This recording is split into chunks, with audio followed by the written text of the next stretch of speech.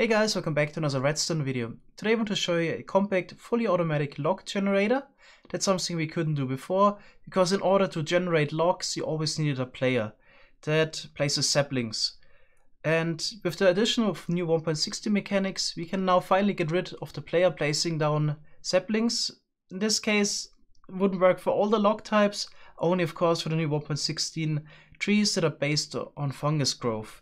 So using the mechanic, we can bone meal nylium to get a fungus, and then bone meal that fungus, we can generate logs without the player doing anything. Alright, so the machine I got here is quite compact.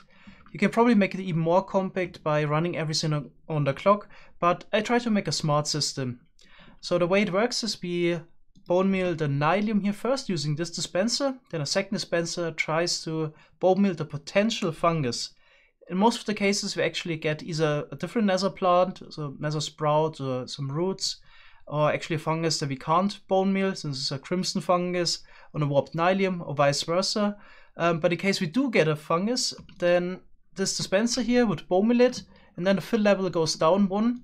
So the comparator here in the back would drop down to signal strength 14, and then the sticky piston here would retract again, and we make an observer clock using those two observers, and this block here also goes up. So the observer clock then keeps activating the dispenser until the fungus has grown into a tree. Then we detect that tree growth using the comparator here. So we detect the fill level of the dispenser through the log, and then we activate this tower of pistons. So in case all the logs get pushed out, the whole process needs to start again. That's why we actually detect the bottom piston here using the observer, and here just have a T flip-flop circuit that starts it again. So we power this block here, there's some redstone dust on top, the dispenser here gets powered again, and the second one as well, and so on. But what happens in case we don't get a fungus? In that case, we have another redstone dust line that tries to power this block here. In case we do get a fungus, this is pulled up, so the signal goes nowhere. In case we don't get a fungus, then this rail here in the back gets powered, and we power the bottom piston to punch out the nether plants there. Because if there's some other plants on top of this block, then obviously if you keep bone milling that, nothing would happen. Alright, what also happens of course is we activate the piston here, the bottom one, and then we tag that again and start the cycle again. Alright, I think I explained it almost all. Let's start the circuit. And yeah, there's also a specialty. The nether plants or the roots, what we mostly get here, can also be composted. So in most cases we actually have a block here, and most of them just get picked up by the hopper here on the side. And some of those nether plants could be turned back into bone meal. And we just got the first warp fungus that we can grow into a tree. Need a bit of delay here, otherwise we could get a double pulse. That's why we got the 4-tick repeater here. Okay, I'm just gonna wait for the second fungus to generate. Usually it takes about 10 to 15 attempts to get one, and there we go. We have the second tree. Alright, so this machine will just keep doing this. Obviously you need to get rid of the logs or the blocks somehow. So I could either use a wither system, a TNT blast chamber, etc. But that's not really part of the video. There's different ways you can get rid of the logs. I think the easiest is just build a TNT duper and drop down logs here on the side and blow everything up, and then have a water collection system at the bottom. I don't want to make a tutorial since we're still in the snapshots, and there's also still some bugs with that. So one of those bugs is related to the obsidian block here, so we're having an issue there. And here we have the problem. The tree generation is still buggy in the snapshots. So the way it's working right now is that the logs would generate first, and then the nether wart blocks and the vines.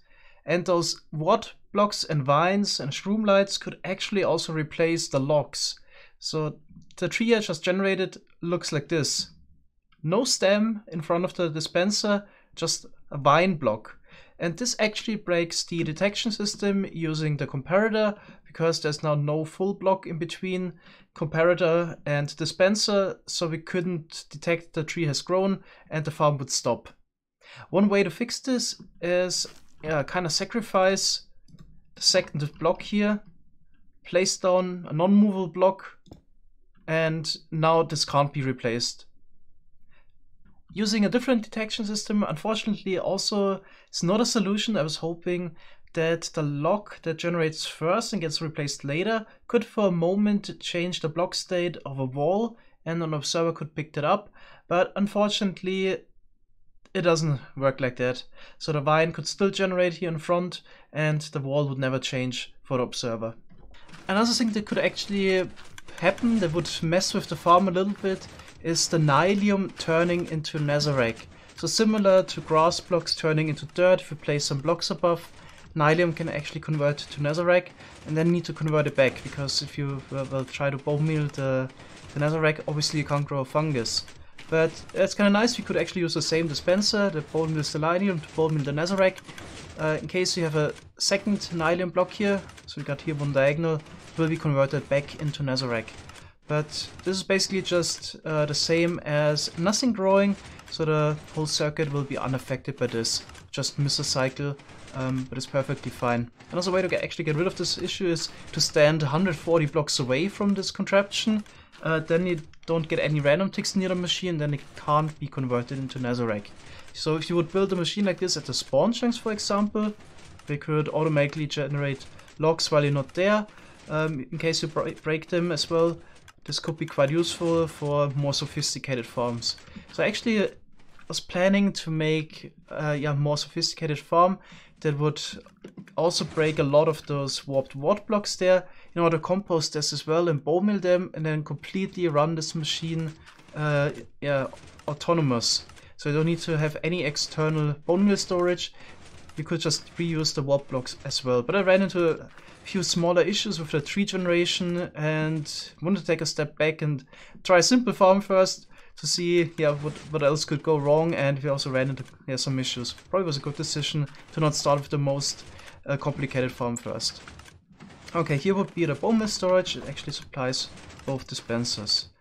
Alright, so in case nothing gets changed about the tree farm here, I will probably make a tutorial and also include a TNT blast chamber once 1.16 is released.